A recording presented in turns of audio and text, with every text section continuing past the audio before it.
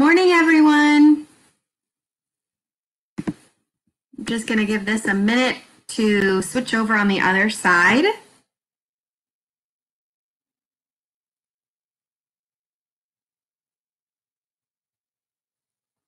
Okay.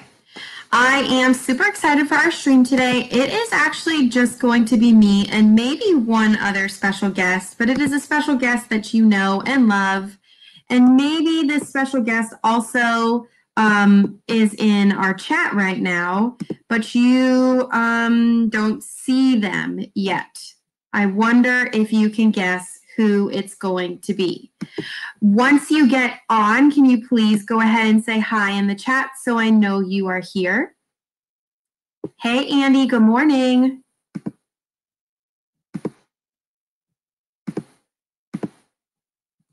Oh, yes. We've got 2 guesses so far. Hey, Kendall. Hey, Axel, good morning. Hi, Gloria. Hello, Ashley. Good morning, Stephanie. Hey, Fred. Fredster, Freddy with the Vlogs fam. Hey, AB. Okay. So today I promised that we would talk a little bit more about the Titanic because technically today is the day that the Titanic sunk. I believe it sunk at, I think it was 2:24 in the morning.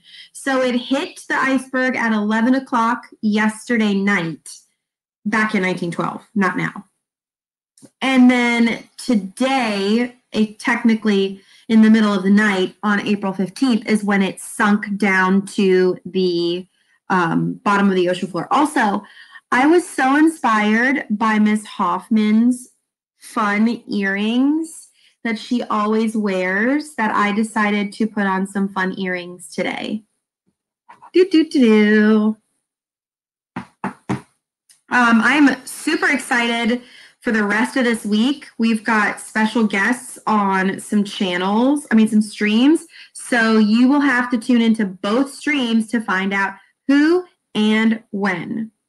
It's going to be awesome, though. How awesome was yesterday's stream? Okay, back to my mind's everywhere today, guys. Sorry, I'm off topic. I'm like the squirrels outside when they're seeing a new tree or something like that. So I apologize. Okay, so back to Titanic. So your task yesterday, I said, if you had more questions about the Titanic, go ahead and think of at least 2 questions that you wanted to talk about. And then I wanted to share my screen with you because I went ahead and I think it's this one. Hang on. This stream, yes. Okay, so I'm going to share this with you. It's a lot of tabs. I apologize. Hopefully that is the correct tab. But I wanted to share that if you go on Myon and you search in Titanic, there are 21 books that have all about the Titanic. So for your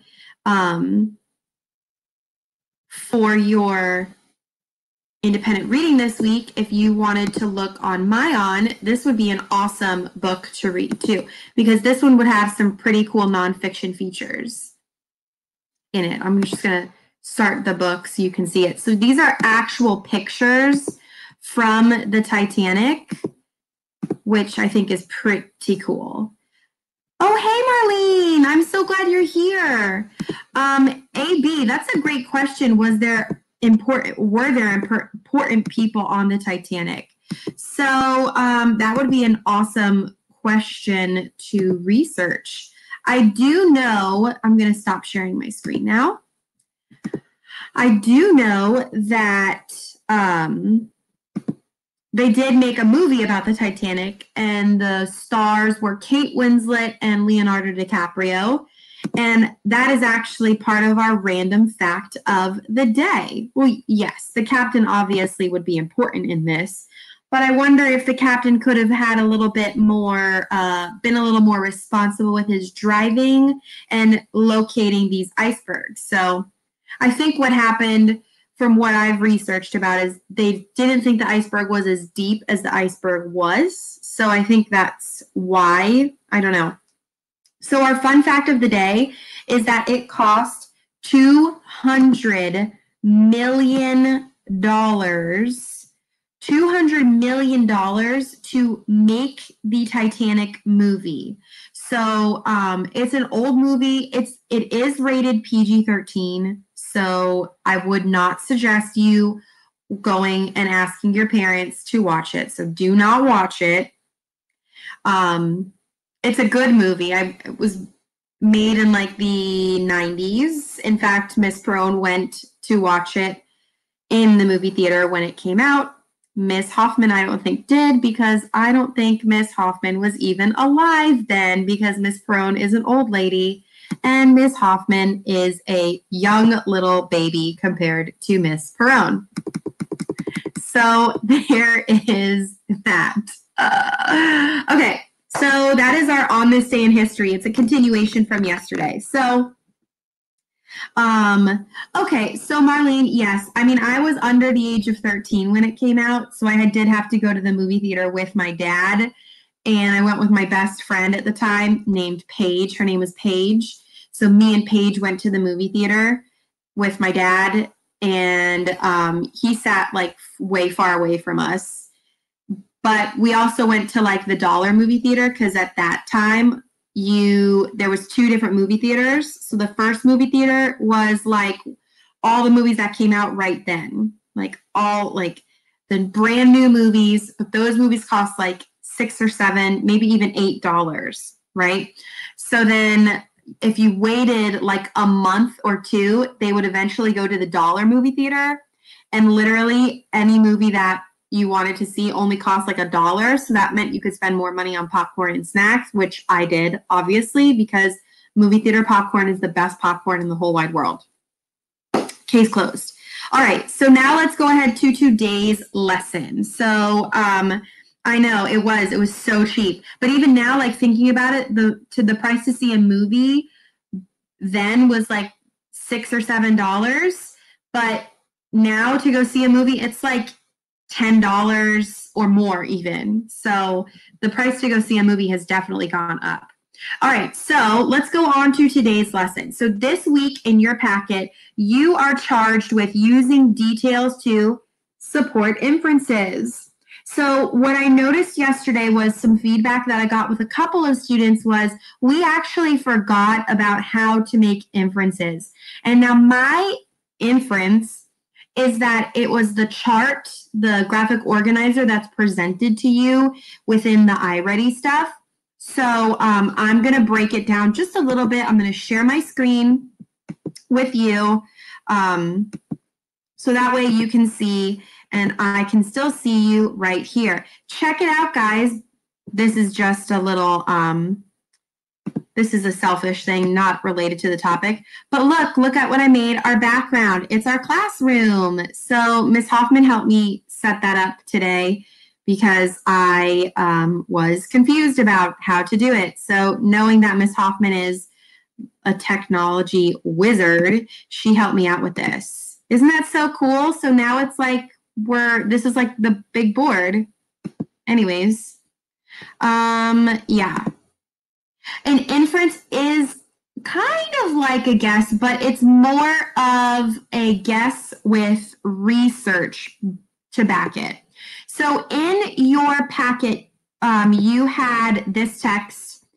It looks like Zhang He, but if we look deeper into the text right here, I'm actually going to mark on this. It's pronounced Zheng He. Okay, it's pronounced Zheng He. I'm probably going to zoom in just a little bit for you, so it's going to get real big in just a second. Let me look at that. A backed up guess. Yeah, it's like a guess, but with evidence to back it up. Yep. Okay. So in this text, Zheng He, I keep saying it. I don't want to be disrespectful to someone else's name because you know how I am about that with myself. But yeah, so I apologize in advance if I'm saying this character's name wrong. So this character, it's actually a biography. So remember that when we read biographies, we often, or a way to trick our brains into understanding them, is to think about the person that is being written about in a biography as a character. So Jung He is actually a character within this story. When we are talking about nonfiction text and biographies, sometimes our brains get confused with figuring out the structure and things like that. So if we relate it to something that's fictional and we relate it to thinking about them as characters, we're able to process and understand the story just a little bit better. Okay, so let's get down to business. I know Miss Hoffman always says that in hers, and when she does that, it always makes me think of the movie Mulan when they sing, let's get down to business to defeat the Huns. I don't know. It wasn't very good. Sorry. That's for you, Miss Hoffman. I hope you liked that singing. Shout out to Miss Hoffman. Funny you should mention that it's your favorite Disney movie. Miss Ramsing also loves the movie Mulan. She does. Okay, so now I'm going to go on to this chart. The question up here is asking you, we're going to write on it again, what inference can you make about how Jung He affected the world's knowledge of China? So when I'm looking at this chart right here, this is what can be confusing. This part about experience, okay? So we know that evidence is also known as TC, or text clues, clues from the text, plus what you already know. So what do you know about whatever this topic is? This is the background knowledge, or BK. I apologize, it's very difficult to write on a screen. And then finally, for your last part, that is what helps you to come up with an inference. Now, pay close attention to what this little character from iReady is saying. He's saying, for the what I know column, think about the roles leaders, diplomats, and traders play in the world. So let's think about some of our leaders. Like right now, we have Mayor Jane Castor. She is the mayor of Tampa. What do you know about her role? Well, her role is to lead people. Think about Miss Brown. What is her role? She is the leader of our school. So her role is to make sure kids are safe. So in this case, was Jung He's role to keep the people of China safe? Was it, think about it and things like that. So when you're seeing what I know or experience, you want to think about that as your background knowledge. So let's go through. I'm going to give you some answers. So if you've already done this, check your work. If you haven't already done this, clue in, because I'm giving you some answers together, okay? All right, so I'm going to go ahead and I'm going to try my hardest to do this. I'm working on the PowerPoint. Let me just make a little text box here. I'm going to actually write on the chart. Oops, there we go. Click to add text. I need to take it off of draw. Oh boy, Miss Perrone, what are you doing here? I'm a hot mess. I need to be more up and up like Miss Hoffman. She knows how to do stuff quickly. Okay, so for here, what is the text evidence that can help us to make an inference about how Jung He affected the world's knowledge of China? So we know that, I'm going to make sure I spell this right, Jung he commanded the, quote, this is directly from the text. Let me just make sure that this is going into the part. The mightiest fleet the world ever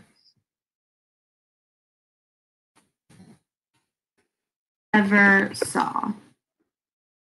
Something else about Jung He is, let me just scroll down and make sure I put a little mark here so you know that that's different, a little bullet mark. And then finally, he was, quote, not just a soldier. Hang on. and sailor, but also a diplomat. So a diplomat is, just in case you guys are confused about what a diplomat is, I can't see what you're typing in the comments right now because I'm writing on the screen, but a diplomat is somebody who is kind of like a leader or an ambassador. So for example, we could say Freddie, Gloria, Janelle, Jordan. Why am I? Oh, wait. And Jessica, sorry. Those are all ambassadors or diplomats for their houses. They are all the leaders of their house, but they're also diplomats of our school. Okay, so now when it's coming to the background knowledge or the what you know portion of this, I'm going to go ahead and go back to the, oops, I don't want to click that. I want to insert a new text box right here. This is the part where you're putting in what you know about leadership. So let me go ahead and make my text a different color. Give me just a second, guys. I'm working with a smaller screen. Okay, there we go. And just a little bit bigger so you guys can see it. Okay, so from what you know, a person who does everything that the text describes must have some effect on the world. Can you see this on your screen? Let me check a little bit. Okay, and you can see my awful typos. Okay, and then finally, my last little part right here about the diplomats. So diplomats are people who visit other places and talk with other people. So if we think about when we've got visitors coming to our campus, who do they always call on to go and share the things that we do at our school? Well, they call the house presidents. So that is similar to what you might see. Well, you wouldn't see it really in that. So now let's talk about an inference. So now that I have some evidence from the text and I have some experience, now let's talk about what I would put as my inference. So I'm going to do it one more time. I'm going to insert a text box over here. Now, guys, I will take a picture of this, but I have to delete this off of this slide because I share these slides with other fifth grade classes. So if Miss Ramsing shares this with her class, if Miss O shares this with her class, or if Mr. Gibson shares this with his class, I don't want them to have the answers because I don't know what Miss Ramsing, maybe Miss Ramsing has something different that she wants to do, or Miss O or someone else. So I will screenshot my thing and I will post this in our recap. So if you are stuck, you can go back and refer to it, okay? All right, so now let's get to the last part, and that would be my inference. So remember, an inference, Freddie told us, he said it's kind of like a guess, and I agreed with him. It is kind of like a guess, but it is a guess that is backed up with research. In this case, the research would be our evidence. So for us, I would put on here the world's knowledge of China. China probably increased because of Zheng He's travels. Okay, so because we know that he commanded this fleet and we know that he traveled to talk to other people by being a diplomat, because in our background knowledge, we know that diplomats are people that go other places or talk to visitors, we can infer that the world probably knows more about China, or at the time, the world probably knew about China because of Zheng He's travels. Ariana A. Some of those classes, each teacher is doing something different. So each teacher on each grade is doing something different.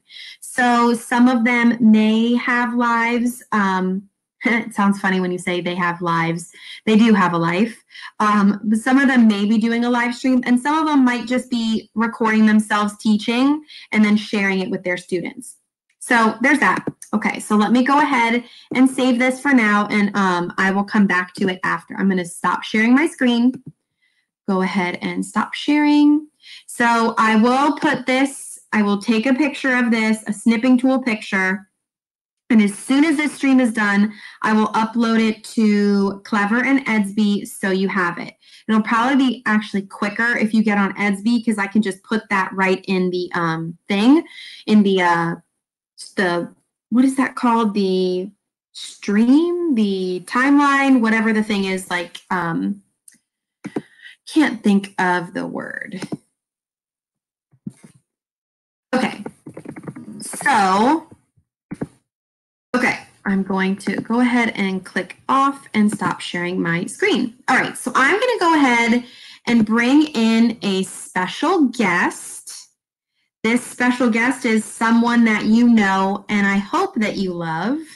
Dun, dun, dun, dun, dun, dun, dun. It is Ms. Hoffman. Hey. I'm so glad that we are on this journey together, Ms. Hoffman. I am so grateful. You talked about your funky earrings, so like halfway through, I had to like sneak downstairs and you pulled out some funky earrings that I haven't worn ever, so. Oh, those are fun. Those look like discs, but they also look like spirals. Yes.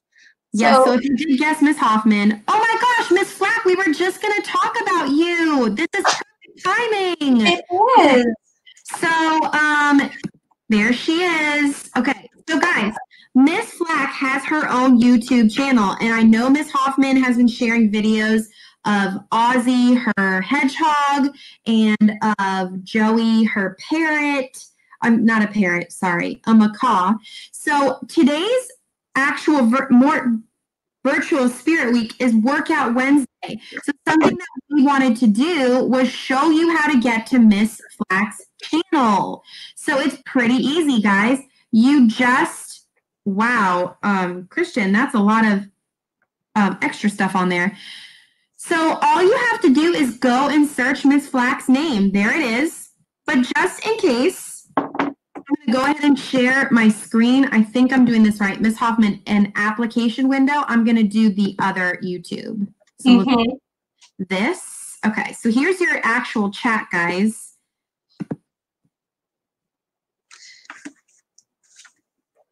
Hey, I'm so glad that Ramon and Amber could pop in today. Ramon, I have not heard that, so I'm just going to go with, oh, look, here you go. Here's a whole bunch of my search lyrics.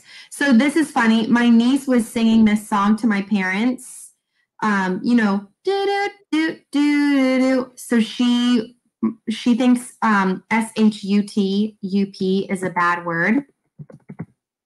So my mom was trying to figure out what is this song, so I had to send it to my mom. Okay, so if you just type in Julie Flack and click on this picture of Miss Flack literally being a beast because she is incredible, you see all of her exercise challenges. So she's got tons of awesome videos on here, lots of exercise challenges. She's working out at home. And also, look at this, guys. This is so cool. So for all of you basketball enthusiasts, I want,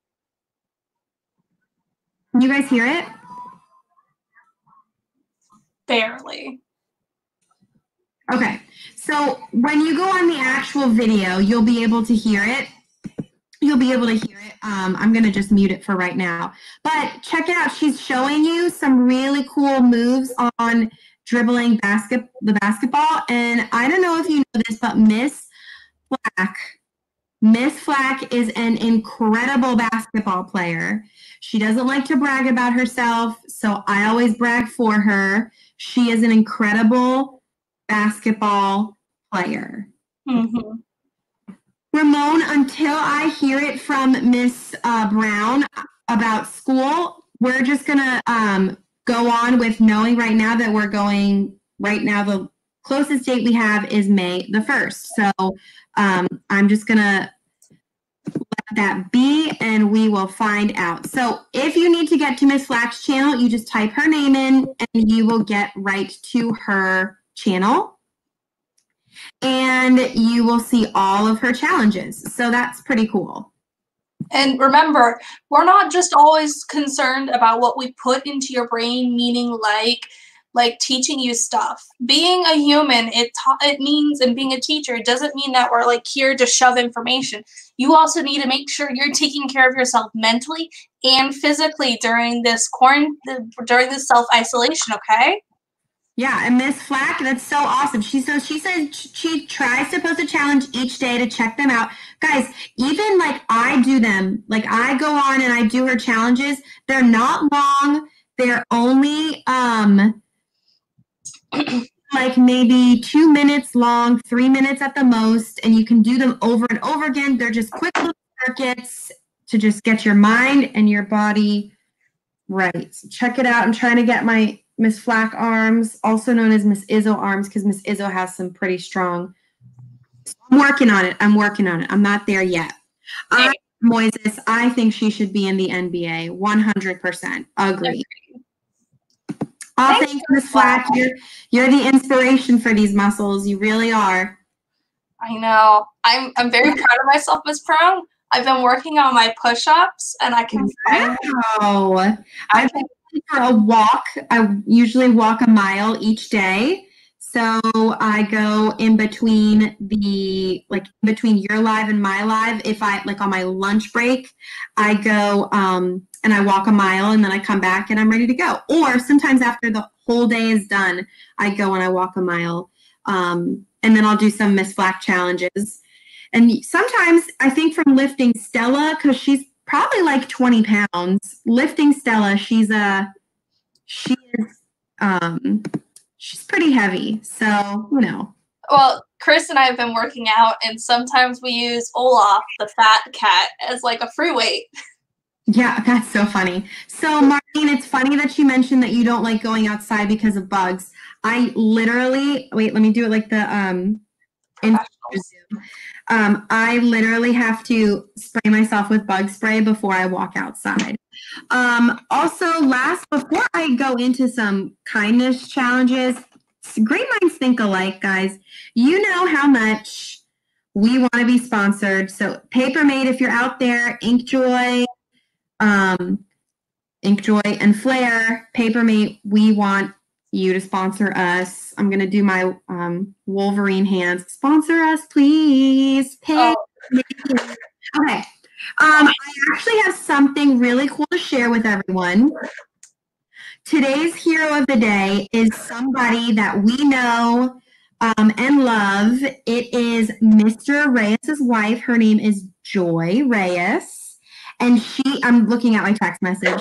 And she is the director of ancillary services, which means she does all of the radiology, like all of radiology is like when you go to get x-rays and stuff, or MRIs and stuff like that. She is in charge of all of that, plus a bunch of other departments. So here's a picture of her. There she is at work. You can see her. There's Mrs. Reyes. Here she is also at work, giving us a thumbs up. I think this was probably but I don't know. She could be just taking a break. Mm-hmm. That's her. There she is. So we want to shout her out because at this time we want to give thanks to our healthcare professionals, our doctors, our nurses, our janitors at the hospitals, our cafeteria workers at the hospitals, the people that park cars at the hospitals, ambulance drivers, police officers, firefighters, next week, we are going to have some fun people that are actually working at school, at our school, that are going to come on our channel. So we can give a special shout out to those people who are making our food. So speaking of that, real quick, Miss Snellgrove wanted me to remind you that today starts the new Grab and Go. So if you go today to Mort and get your food, you will get a week's worth of food. So you will get food for today, tomorrow, Wednesday. I'm sorry, today is Wednesday. Thursday, Friday, Saturday, Sunday, Monday, I believe, and Tuesday. Yep, so you'll get a week's worth of food. If you go on the Mort Parent Resource Center Facebook, you'll see they have posted a menu of what you would be getting. So if you are going to go and you're going to walk there, make sure you bring a backpack or a bag to carry it with, because the bag of food, because there's so much of it, it will be pretty heavy. So that you're going to get like a lot of cartons of milk. You'll get breakfast and lunch for, I think it's 5 days worth. I think it's 5 days worth of food. So that's pretty awesome. So they're trying to do that to protect people like Miss Brown and Miss Snellgrove and our custodians and lunch workers that are out there that are passing out the food to everyone. So with social distancing happening, we want to make sure they're just as protected as we are at home in our houses. Finally, speaking of meals, you can use some of those leftovers. So if you have leftover cereal or milk, to help make a meal for our family member. So our kindness challenge today is to make a meal for a family member. So in the beginning of the stream, we had Miss Bellis and her cute little boy Everett come on, and they helped us. The task was to help make a meal. Well, this time you are going to be able to make that meal. So it could be easy as pouring a bowl of cereal for your sibling. It could be as easy as getting them a drink from the refrigerator, something like that. Just try to help out around the house, especially with those younger siblings. Okay. I can't think of anything else. Just a quick recap of today is Workout Wednesday. We talked about the sinking of the Titanic. I've got to get my hands right. The sinking of the Titanic on this day in history. It cost over $200 million to make the movie Titanic, which is more than the it cost to actually build the ship. So that's pretty crazy. Today's topic, we talked about making inferences, and I shared my screen with you. Let me do it one more time to the, I shared this screen with you to the answers. So I will take a picture of this and upload it to Edsby as soon as this stream is done. And so there, if you want to see, if you are just tuning in, please go back and view this video so you can see the teaching points of this. Remember, when we make inferences, they are research-based. Research in this case would be clues from the text. And I know when Ms. Hoffman does her science today, she's going to be talking about inferences there. Okay, I think that is it. Yep, as always, 5 houses, 1 heartbeat. Please make sure you tune in tomorrow. We will have some special guests on. We have one for the rest of this week, so please make sure you tune in.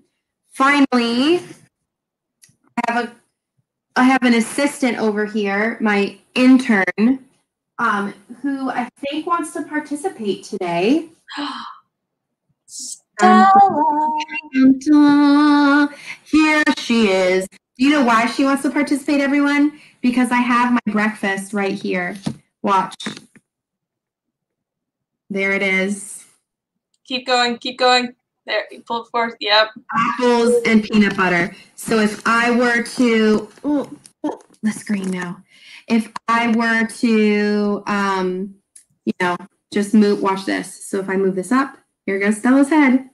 Here goes Stella. There goes Stella. There goes Stella. Do you want her to look at the camera? Oh, she's licking her chops. There she goes. Chunker. Oh, yeah. Where's Olaf, Miss Hoffman? $20. He's downstairs in the sun. Let me go get him. She's licking my hand because she doesn't want me to hold her paws. But if I let her paws go, she's going to go right for the, yep, she's going for my apples. My apples are on top of my computer right now. I'll give her a little piece of it though. I'm trying to get her to bark, but she won't bark for you. She barked for Miss Hoffman yesterday. She's crazy. She's crazy. She's crazy. Okay. So while Miss Hoffman's getting Olaf, Stella's gonna, I told Gloria I would try to get Stella to do the Renegade, but I don't really remember it much. So Jordy and Gloria, this is for you. Wait. Renegade.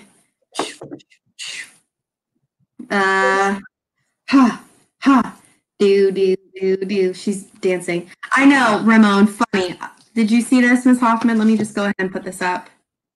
Yes. I love how, yes, I always talk about you. Yes, I do have apples near my computer because I bought my computer. It's not a free computer. So it would be my own fault if I did that.